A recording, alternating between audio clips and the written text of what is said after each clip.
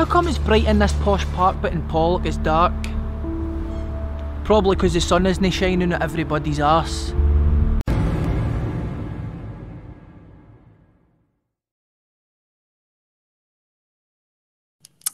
Welcome everyone to another edition of Red Lines TV. I'm delighted tonight to have a wee hero of mine, I've got to say, and someone I'm really pleased to be able to have a chat with and to talk about is the insights that he shares across two publications, Poverty Safari and The Social Distance Between Us. But Darren McGarvey, who's also a broadcaster, poet, rapper, you name it, he'll do your shopping for you if you ask him nicely, I'm sure.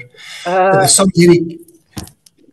some very contentious, or I guess some on the left, Darren, would see your arguments as contentious, and I'm interested in exploring, unpacking some of these. So across both books, you talk about a concept, an idea that you accuse the left of kind of recoiling from and being averse to addressing, and that is one of personal responsibility.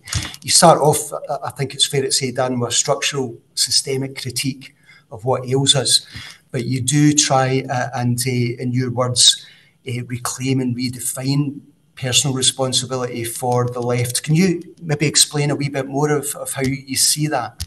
Yeah, certainly, and it's a pleasure to be here. Because the term personal responsibility itself is heavily loaded, because we do know that personal responsibility as it pertains to the current economy and the current system is really invoking the images of Reagan and Thatcher and the entire neoliberal project, which came to true manifestation during their political office. And this was a project that had been in long development on the margins of thought. It was lobbied, it was debated, it was think tanked for many decades. And then once social democracies during the post-war consensus had become a bit tired, had become a bit worn down, and the economies began to stagnate, and we've seen a lot of the problems that we see now. High levels of inflation, geopolitical instability. Then this new neoliberal idea came in, and central to that was personal responsibility. And this became a way for right-wingers to attribute failure to become financially successful to one's own character defects or one's own laziness. So I understand what the issue that people have on the left with this term personal responsibility is. My point is that I don't look at this necessarily as a political ideologue. I look at it as a writer, as someone who uses words and is interested in words. And so I see no reason really to change the terminology when we're talking about what we really mean, which is agency. And this is something that intellectuals and spiritualists and theologians and philosophers have been discussing and debating for hundreds, if not thousands of years. This idea that at an individual level, dwelling within us is a particular experience, is a particular consciousness, and that by understanding that better, we can bring to bear on our circumstances more intentional faculties. We can uncover the answers to certain problems that we might have thought were out with our competence. So the issue that they have is that they think that I'm playing some kind of right-wing shock jock, or that I'm trying to get into bed with Fraser Nelson because I'm using this term, right? When the fact of the matter is, I'm drawing from my own experience and the experience of many people that I've seen who grew up in harder circumstances than most people on the political left will ever understand. And part of the reason why they traverse those circumstances somewhat successfully is because they identified problems, contradictions within their own thinking and behaviour, and they began to iron them out. And there's a reason why people like Jordan Peterson resonate so heavily with such a wide demographic. And we're not just talking about, virgins living in their mother's basements who are sexually abstinent through no choice of their own. We're talking about an intellectual who tours the world and as many women as men are going to see his lectures. And part of that is because he's delivering a message at the core, which is about agency, which is about taking control of certain aspects of your life. And I see no reason to cede all of that cultural ground to conservatives when we can come up with a story of our own. Yeah. And why do you think, Darren, the left have been so averse to appropriating this idea on their own behalf? Is it just out with much of the left's experience, or is it just ideologically problematic? Why do you think we've not attempted to? Because that would be, as you describe elsewhere, it would be a matter of seizing ground that would be actually quite useful to the left if we could reshape that and reframe it for our own purposes. Exactly. And, you know, the left has no problem with it when they're appealing to individual workers to join a union or to participate in industrial action or to take to the streets in campaigns and protests and environmentalism, you name it.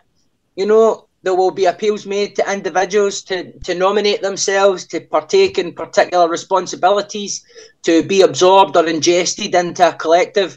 And at the end of the day, all of this has value. All of this is very important. Collectivism, I think, at the end is where it ultimately will always land. But every seeming collective act begins with a bunch of individuals making a choice. There is an individual act of self-will that places a person into a collective. And so all I'm saying is that you can contextualise the systemic issues and the role the individual might have in bettering or worsening their circumstances within that, without absolving the system of responsibility. And so I think the problem I had is that I got myself into this problem with the first book, which was never written to be read by 140,000 people or whatever the sales for it are now. It was written, it was a local book that was designed to be read by local people. And so I didn't feel that I had to second guess myself. I was imagining that I was writing a book for people who already knew me, who already knew my politics. And ultimately what happened was the book ended up doing much better than any of us would ever dare to imagine. And I hadn't laid out all the context of my thinking and clarified it in the usual way that you might if you were talking to a new audience. And so the book ended up resonating a lot with people all over the political spectrum. And I think that's why some people in Scotland on the left also saw some kind of red flag, because these ideas were reaching beyond our kind of ideological conclave. And that was apparently evidence of me being drawn into some other kind of reactionary thinking, but that's definitely not the case. And do you think, Darren, it's interesting you say that it resonated across the spectrum. Do you think some people on the right have interpreted it willfully as they like to interpret it? Oh, absolutely. And this was partly because people on the right, they're more tolerant to different ideas because they themselves are used to being criticised so heavily for things. So this kind of almost sort of endows them with a higher level of tolerance because they need a higher level of tolerance for their ideas to be accepted. You will find that people on the right, for example, are more likely to attend events by left-wing figures, intellectuals, activists, just because they want to hear what they've got to say, because there's something about their personality or their politics that's more open to hear these ideas, that isn't so viscerally challenged by the fact that these ideas exist and are being discussed.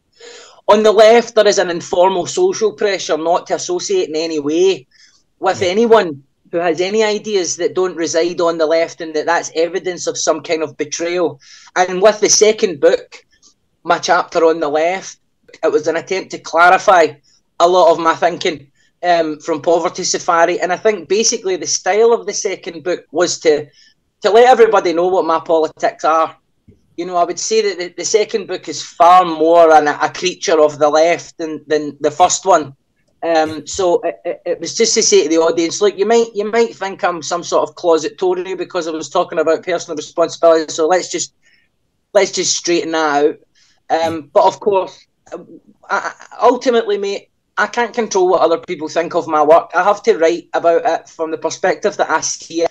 And all my stuff is out on the ground reporting. All my stuff is researched pretty fucking diligently. And so when people are picking holes in it, a lot of the arguments that I see against it, they're more opinion driven. I very rarely have seen a challenge come in that's based on this assertion that you made, this evidence that you've cited. It's wrong. And so, you have to allow for a certain amount of subjectivity with all of these things. Do you think, is there anything psychologically on the left? We're obviously in a minority, we're kind of marginalised.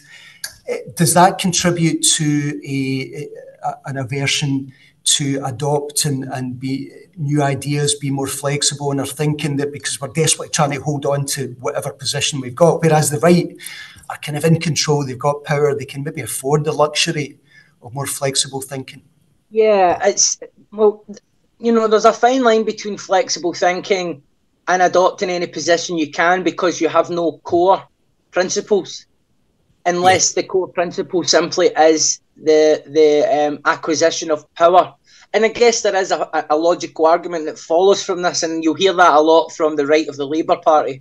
The right of the Labour Party will talk a lot about gesture politics. This is them giving a nod to Corbyn, who actually has been right on a lot of issues as time has passed since he was evicted from the Labour Party. But irrespective of that, what they see is achieving power as a core principle isn't actually evidence of a moral vacuum. It's evidence of purely practical thinking. And this is an argument that I do have a certain level of sympathy for, despite the fact that ultimately what it leads to is the kind of nightmare the Labour Party is in now, where it's so scared of an anti-Semitism charge that its leaders documented on television advocating war crimes against the most oppressed population on the face of the earth.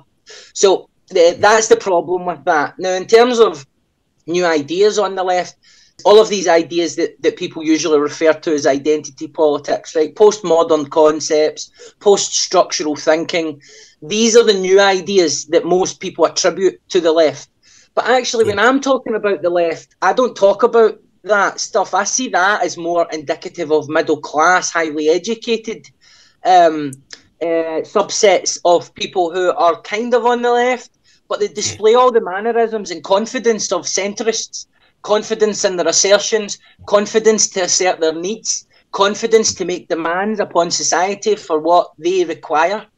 And that confidence is usually indicative of being raised in a social class where you rightly have a sense of entitlement to demand these things. The left that I talk about, or what I mean by the left, is the radical left. The radical left, which is about downward distribution of wealth, which is about public ownership of infrastructure and utilities, which is about trying to cultivate more direct forms of democracy, whether that's through trade unions, whether that's through democratic reforms. The good thing about the radical left is that the core ideas that some people would attribute to Marx, these are solid ideas. That's a solid analysis of an economy, and that's a solid way to leverage the powerful. So they don't really need new ideas in that regard, because some of the old tricks still work. Darren, I wonder if the shift towards identity politics for some on the left is, as you allude to, that a lot of middle class people who identify in the left, class politics is kind of settled for them. They're doing okay out of the system. So one way to I guess, retain a veneer of radicalism is on the basis of identity politics. One of the real pleasures of reading your work, not just your Poverty Safari and the Social Distance, but also your poetry and your broadcasting and columns and so on, is just your love of the English language. There's a real embrace and a real eloquence in it. And it's, even if I don't agree with everything you're saying all the time, I really love the way you're saying it a lot of the time. You mentioned, and particularly in your BBC show, you describe language as not only a measure of class, but a measure of class power as well. Can you describe how how language and idioms and accents and all the rest of it, Darren, how is it still as, do you still experience it in the same way? When I first published Poverty Safari, I was travelling to London every few weeks to take meetings with executives about television work, broadcasting work. And they always came to nothing. And I didn't really understand why. It didn't bother me. I was so busy anyway. It was a blessing that that my profile wasn't elevated to that intolerable level that having a show on network television can bring if it goes well. But I caught the tail end of an email chain between my agent and an executive up here, and basically the issue was my accent. You know, the issue was the accent. They were worried that they would have to subtitle me. And this hurt me. You know, this hurt me. And then that sort of launched me into thinking more about language. And the sequence that you talk about in Class Wars, where we make reference to language and we talk to a sociolinguist and we get all of the scientific underpinning of the development of vocabulary and vocal anatomy and all of this, then that really came from the early draft of the book. So a lot of the stuff you see in Class Wars was already ideas I was writing about in the book, although the book wouldn't come out for a couple of years after that. And it was really because what I was experiencing was, even though I had this rubber stamp and this prestige of becoming, you know, a prize-winning author and someone who was regarded as successful in inverted commas, I still faced this prejudice. The only thing to my advantage was that there were so many opportunities available to me that I could just pivot to something else, and also that I had an awareness that this prejudice exists and a choice on whether to modulate my speech style to accommodate it. The point I try to make about language is the majority of people out there, they don't have that understanding. They just have an internalized sense of inferiority, of low self-esteem whenever they find themselves in a dynamic where they're trying to communicate to someone that they intuitively sense is of a higher social class.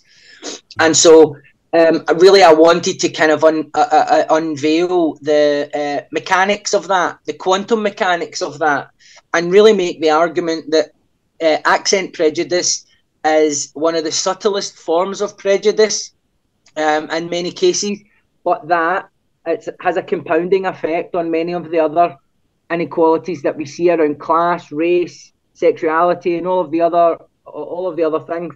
And ultimately, it's only been this year where I have now been working on network television, and there's no surprise why this production is stretching on much longer than any of the other productions. And that's because we have more cooks at the table, more opinions, and more anxiety about me. How will I be presented? How will I be received? How do we make it make sense for people in Middle England watching BBC Two while a working class Scottish person is using big words like gesticulate on television, but is not livid with anger?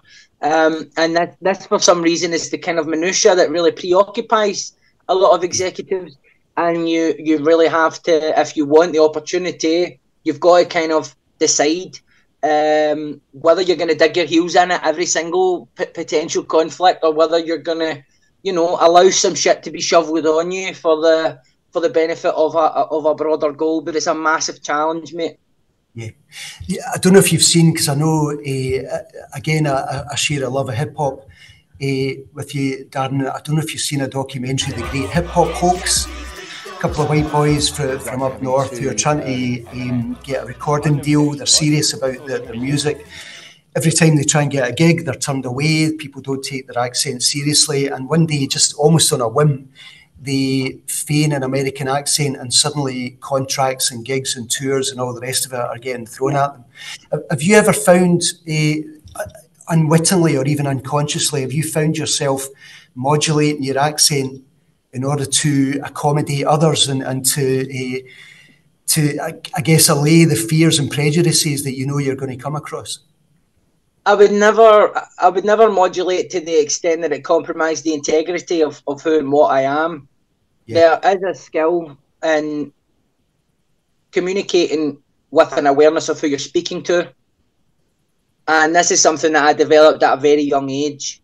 And so the skill set has just been more sophisticated as I have experienced more variety of social and cultural dynamics. The accent will put someone off to the extent that they're not even paying attention to what's being said.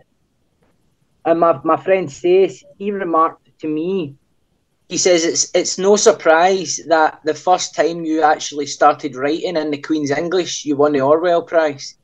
Yeah. And what he's saying is, there's no difference in the quality of my writing, whether I'm writing music or whether it's in a kind of more literary format. But what is different is the level of acceptance that's out there, the level of tolerance that's out there. But actually, and also if you look at the Syllable and Brains, great guys, very talented MCs, very talented musicians. And I know James McAvoy has just had a film commissioned where he's going to tell the story of these guys. Now, I don't know anything about that film, but I hope it's about accent prejudice. I hope that's the real takeaway from it. Because if it is about that, then I can get behind it. If it becomes this thing where it's portraying these two guys as the only people that have ever tried to rap in a Scottish accent, then I won't just be non-supportive of it. I'll be actively going after it.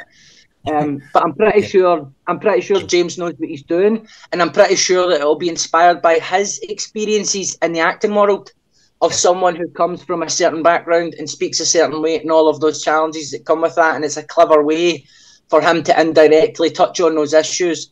But yeah, there are artists up here in the hip hop community, and have been since the 80s, who are just as talented as any other artists around the world.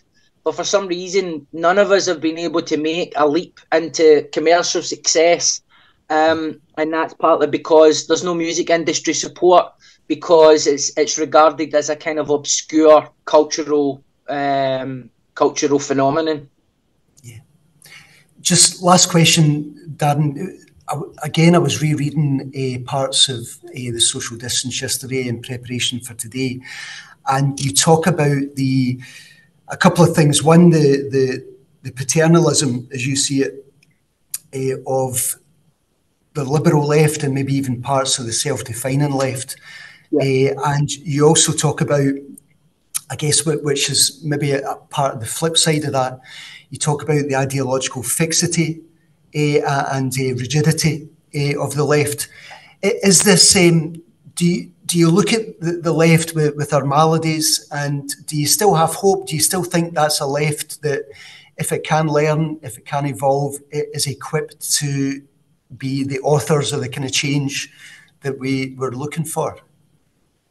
Where I stand on this is, see, when it comes to that Das Kapital, Communist Manifesto, TripAdvisor review of capitalism, which is ultimately what these books are most of the time, it still stands up. It's still a really detailed, articulate, objective analysis of the fundamental character of capitalism, particularly as it begins to reach those end stages. And so, as an analysis, I believe that you could go and pick any of that literature up, read it, and you will be better informed as to the basic dynamics of the structure in which you live. But as a political manifesto for how to organise a society, it's obviously outdated now, right? It's obviously outdated, apart from the kind of core themes of collectivism, public ownership, and a society which aspires to be about more than just gross domestic product. And enrichment of the individual. But there will come a time where I think, and we're getting closer to that time, not in our lifetimes, but I mean, you know, in broader historical terms, we're getting closer to a point where you can even see politicians like Gordon Brown using the term neoliberalism. That used to be frowned upon. People used to think neoliberalism was some kind of left-wing hokum. You know what I mean? And it was just a bogeyman. So when somebody like Gordon Brown, who is a kind of, you know, whether you like him or not, he's regarded as a politician with an economic mind, you know what I mean? And he's written books about the economy and participated quite heavily in dealing with the aftermath of the financial crisis. When they begin using that language, then that tells you there is something in that we are living in a particular ideological time frame economically. And the only solution to that, apart from that we have to avoid ecological collapse and all of the political turmoil that comes with that, is that there has to be an answer to the hoarding of wealth and resources, the destruction of the natural environment, the proliferation of mental illness, and all of the different signifiers that something is fundamentally wrong, and that answer will have to come in some form in the shape of putting a limit on how much a person can earn, how much a person can extract from the world and the labour market, because the more money that person has, the more leverage they have over the democratic structures, and that can't be fair. What that looks like in the 21st century of artificial intelligence and big data and tech oligarchs, I'm not sure. Whether that comes as a result of political pressure from the people, or whether that comes in the face of some global catastrophe from which humanity has to relearn how to organise itself, I'm not sure. I tend to veer on the latter as the outcome, because there is a particular defect of humans, which is we are not evolved to foresee long-term threats. We are not really evolved. We can't even plan our own diets a week in advance. You know, we are always living in the moment according to impulse, and this is reflected in a lot of the political discourse and political choices that are made. So we're afflicted by short-termism because we were never designed to think about things in longer terms. But ultimately, I do think that we will see a society that's fundamentally fairer, a society that's about living in harmony with the natural world, and a society where we utilise and marshal technological innovation in pursuit of human well-being and recognition that is how you produce more stuff. That is how you get society organised. That is how you create harmony. And ultimately, even for a capitalist, you would think that a workforce that was happy to go to work, that felt a sense of connection with what it was producing, whether they be goods or services, it would be of a lot more use and a lot more efficiency than an absolutely battered and bruised, demoralised workforce suffering from every form of malady that you can currently imagine. Who knows, though? It's an interesting time to be alive, unless you're Palestinian,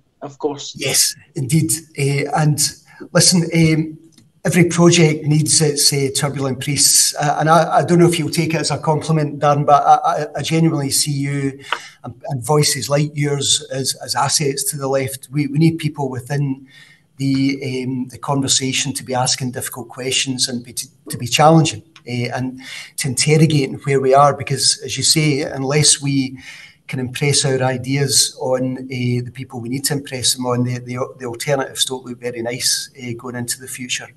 So listen, Dan, thank you so much for your time. Really appreciate it, and good luck with your future endeavours. I look forward to watching and reading them. Take care of yourself. Thank you, great chat. Enjoyed being with you. Thanks, Mike. Me too. Take care, Dan. See you later, man.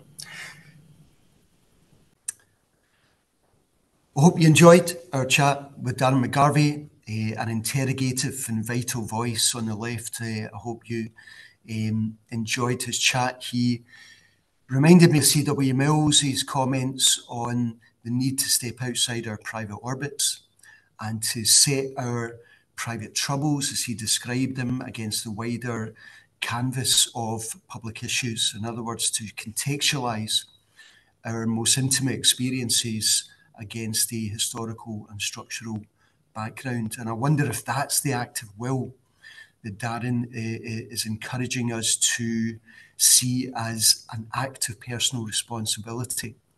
I was also taken by his criticisms of that liberal left who he accuses of lapsing into identity politics at the cost of a class analysis. It's not the left that I've been active alongside, although of course I bumped into such people over the years. It's not Red Lines TV, that's for sure, although we have reflected, of course, on the politics of race and sexuality and gender. Those are critical elements to our struggle. I guess the question is, how do we incorporate them into a wider class analysis?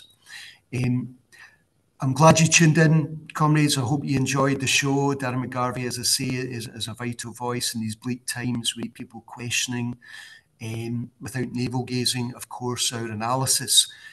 All the best to equip ourselves for these dangerous times. If you can subscribe to Red Lines TV, please do. If you can donate, even better. But until next time, thank you for tuning in, and solidarity, everyone.